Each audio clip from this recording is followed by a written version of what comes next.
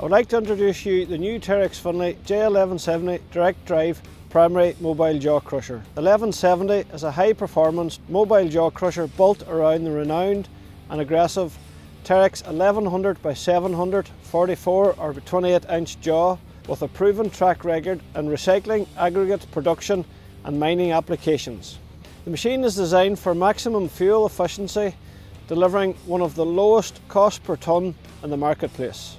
The direct drive jaw chamber with the unblock feature offers operators reversible operation in the event of a blockage.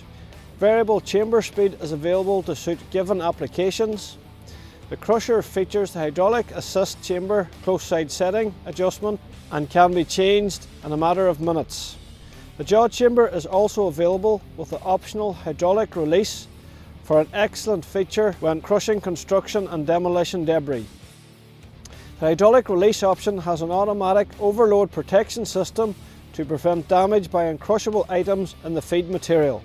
The machine is powered by either a Tier 3 Caterpillar C9 or a Scania DC9 257 or 350 horsepower engine in either Tier 4 final or constant speed versions.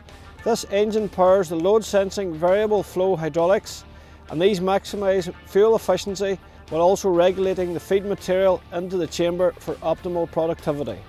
The machine has a heavy duty variable speed vibrating grizzly feeder with integrated pre-screen.